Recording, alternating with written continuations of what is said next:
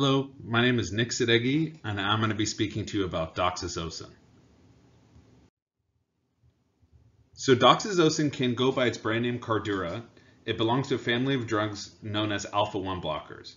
It's used to treat BPH or benign prostatic hyperplasia and works by relieving these symptoms of BPH by increasing urine flow.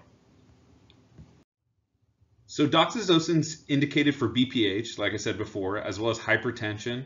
And for off-label uses, it's used for disorders of the urinary system, pheochromocytoma, as well as stones of the ureters. Administration, patients are going to want to take the initial dose with breakfast, swallow tablets whole, do not chew, divide, cut, or crush these tablets. These are some common side effects that patients might run into while taking Doxazosin.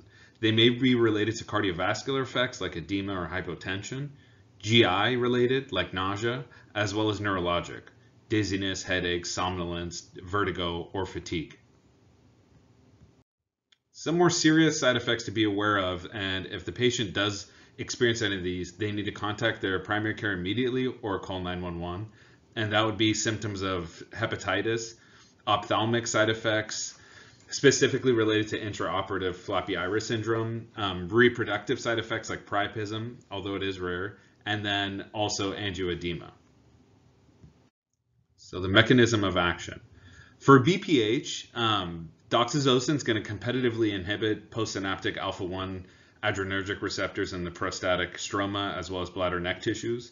This inhibition reduces sympathetic tone, inducing urethral stricture, which causes the BPH symptoms themselves. For hypertension, Doxazosin is going to competitively inhibit postsynaptic alpha-1 adrenergic receptors like it does in BPH. This leads to vasodilation in the veins and arterioles and a decrease in total peripheral resistance, resulting in a decreased blood pressure. So Doxazosin comes in 3 different common forms: the generic, just Doxazosin tablets like we have in the picture here, Cardura, the brand name, as well as Cardura XL, an extended release formulation. The tablets can come in standard release form in 1, 2, 4, and 8 milligram, and then for the extended release, they come in 4 and 8 milligram. Okay, for the specific dosage recommendations for BPH, starting with the immediate release formulation, they're going to want to start on a 1 milligram once daily dose, and then this can be titrated up, doubling the daily dose at 1 to 2 week intervals up to a max dose of 8 milligrams once daily.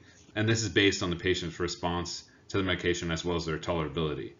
If the medication is stopped, and that's for several days, the patient should reinitiate at 1 milligram and then titrate up from there.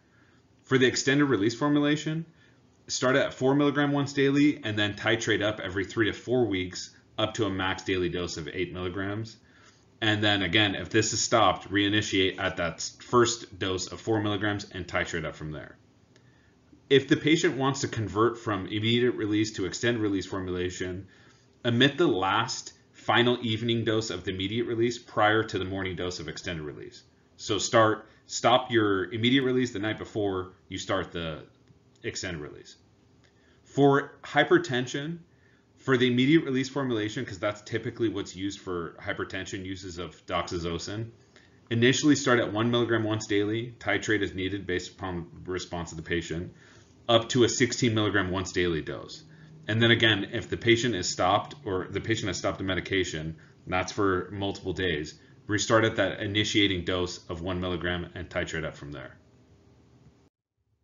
This medication is hepatically cleared, so no renal adjustments needed.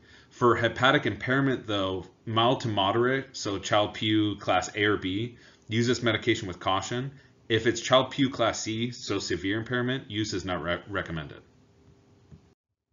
Here are some warnings and precautions related to this medication: anaphylactic reactions, CNS depression, floppy iris syndrome, especially related to if they're having surgical procedures done to correct this. They may require modification to the technique during the surgery being on this medication. It can affect your blood levels in WBCs, neutrophils, orthostatic hypotension and syncope, priapism, cardiovascular disease, hepatic impairment like I mentioned before, as well as prostate cancer.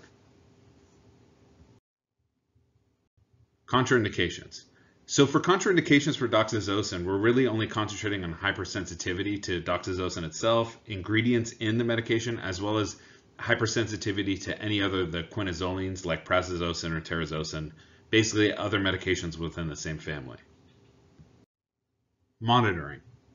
So for BPH, we want to monitor our efficacy of the treatment, so resolution of symptoms of BPH.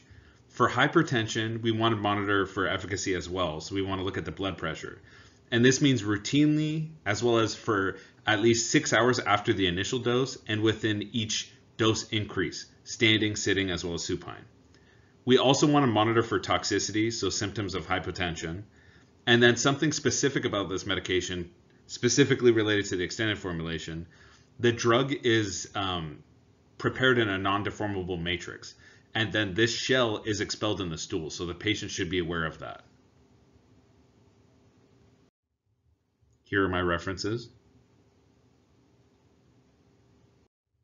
Thank you so much.